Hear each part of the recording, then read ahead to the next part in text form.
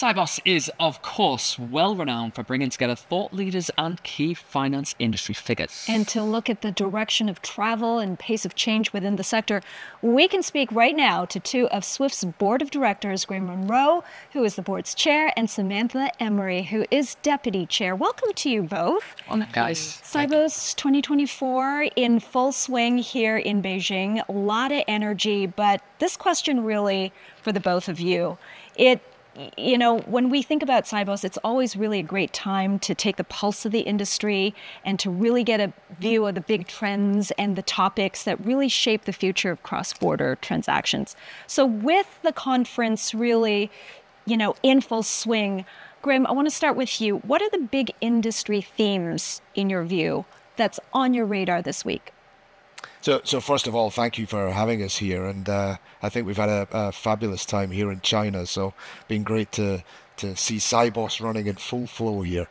I think as you look at major themes that we're tackling this week, it's inevitably about being more digital, and you can see that everywhere you look. And I think at the core of what Swift does is our aim to be inclusive, and our aim to be interoperable, and those are strategic themes that we are driving through and certainly looking at from the board's perspective.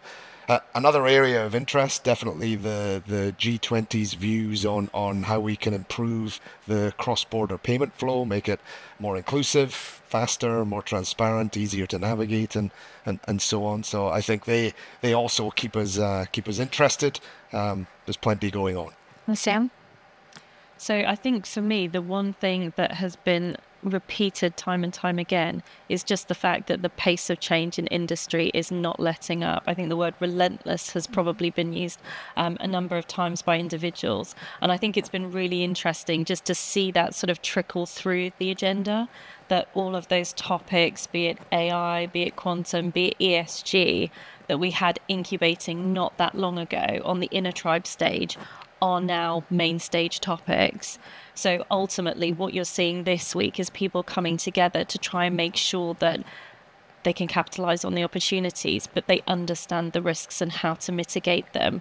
And that's why, whether you think about it as sort of Sibos the event, or you think more broadly in terms of Swift the community as a whole, bringing people together to have those really rich conversations, those valuable dialogues, we are stronger together in this. Graeme, we're coming here just a few months after the board approved the next phase of Swift's strategy to enable instant and frictionless transactions. Operational excellence is the first priority in that strategy, of course. So against this backdrop of rapid innovation and change, how does the board think about the operational excellence, and where do you see Swift headed going forward? I'm delighted, Johnny, that you worded it that way, because this is our first priority. And it sits at the top of everything we do. I think operational excellence is the absolute foundation to how the Swift organization runs, and that's the best way that we can service all of our clients and the smooth running of the financial industry. So I think it's very close to how we focus on things. I think as we begin to look forward from there, it's not just about staying with what we've got, it's about building on what we've got. We talk a lot about innovation, and I think there are innovative new ways that we can think about protecting our environment better.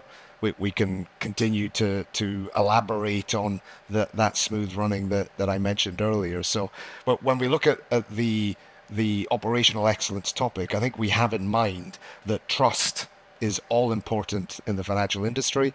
Swift has a big part to play in that, and when we think about trust, I think it's about ensuring the security, the reliability, and the resiliency of the platform that we're running on, and that's really our top priority. And when you talk about building, it really is about those foundational elements for the future. Sam, I want to ask you about that.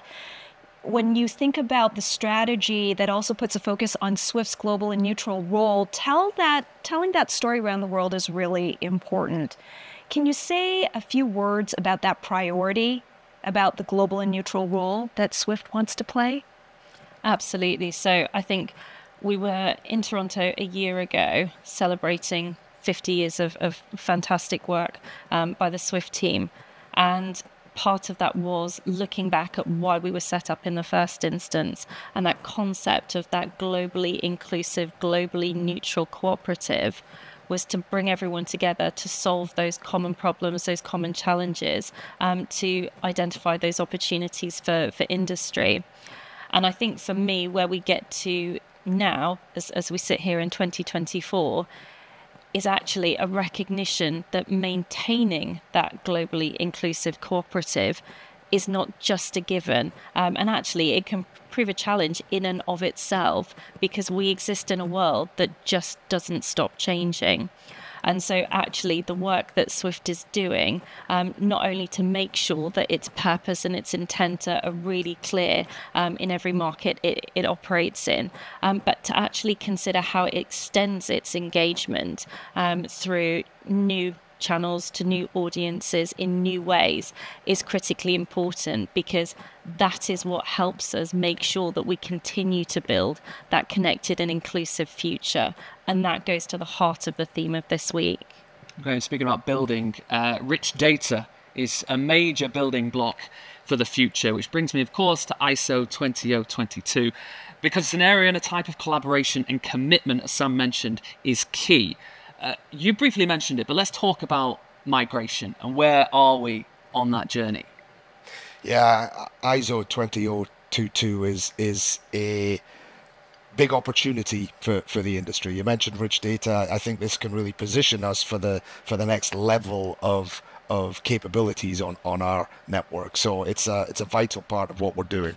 If we roll back in time a little, think about how we got here. We agreed as a community several years ago that this was going to be a major priority for us. We were going to deliver on moving to those new standards. We've had several conversations this week. I think if we're honest with ourselves, we're probably not quite where we want to be. So I think we've definitely got more work to do. November 2025 is our delivery date. So we're targeting with all of our partners in the industry to move us there. There's still quite a lot of work to do, so I think there's a lot of motivation and so on that we're encouraging. When we think about ensuring the safe running of the network, though, one of the things that we have agreed to do is to implement a last resort contingency solution. So we will do something next year as we implement that, but what we're trying to ensure everybody understands is that will be, firstly, a temporary solution.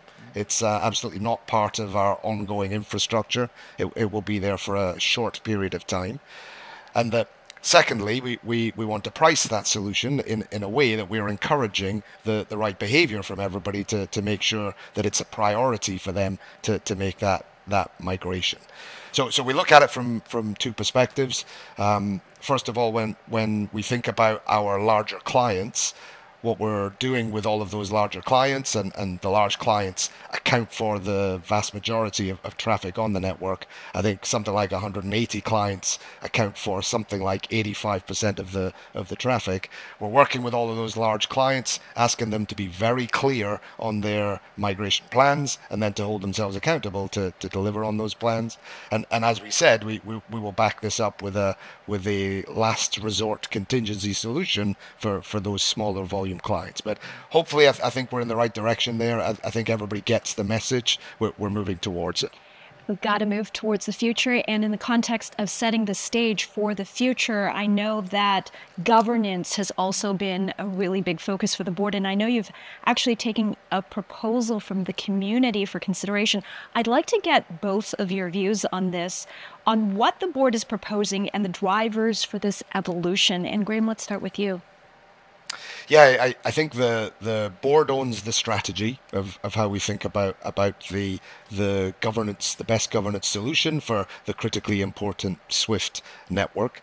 We've been working closely with our overseers as we've been looking at how that process works, and the overseers will be implementing some legal framework that will back up our governance solution. So as we adapt to that new solution, we've been working with the industry and all of the communities to ensure that they understand how we move towards it. Probably the major components of it are that if you think about the board's responsibilities today, that they essentially encompass three elements. The first one is to ensure the fiduciary oversight of the SWIFT organization, i.e. it runs safely and soundly and everybody can sleep comfortably that SWIFT is in good shape. Secondly, that we ensure that we have a strategy in place, and that involves including many elements of the industry as we build in the strategic direction for SWIFT. And then thirdly, we represent the communities that we all live in. What we're doing is taking those three components, taking the first two, and aligning them with a new supervisory board structure. That will be the legal element, and that will adapt to our overseers' legal framework. That they will own the first two components, so that's the fiduciary oversight and the ensuring that there is a strategy in place.